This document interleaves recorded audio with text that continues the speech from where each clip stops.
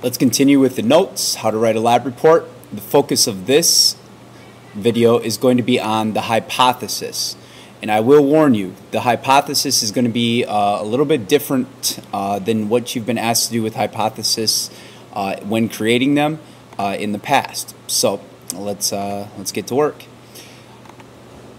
When you have a hypothesis, or when you're asked to create a hypothesis, what's going to be the biggest difference this year is the approach in which we are going to ask for you to kind of follow when creating it.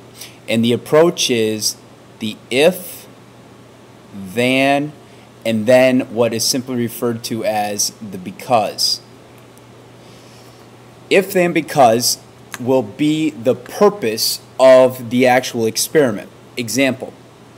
If you have warm water and you add salt, then the salt will melt, or let's go back and do this again.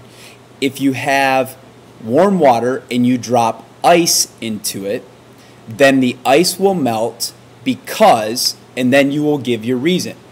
So the if, then, because is not going to be one of the statements that I think you guys are familiar with using is, I believe this is going to happen and here's my reason why. So I believe the ice is going to melt because the warm water is going to cause it to melt.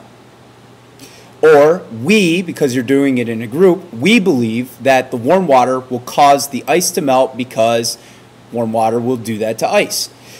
Those are statements, and those are fine, but they can also be taken as you are asking a question, rather than simply saying that if this takes place, then this is going to happen, and here's the reason why. You're giving it in a factual sense. So your goal for any time that you are actually writing this is to provide an answer for the question, what the problem is. So if you were asked to, does ice melt faster in warm water or cold water?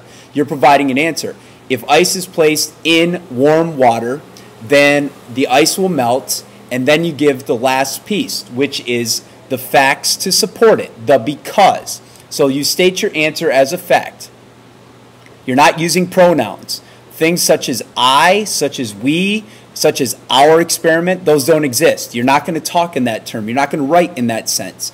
You're going to simply say, if this takes place, then this is the reason why, and this is because. You're going to support it. And that's going to be a key feature. Mr. Fuzak and I are going to harp on you guys to provide support, and more support to come up with a reason as to why you believe this is going to happen.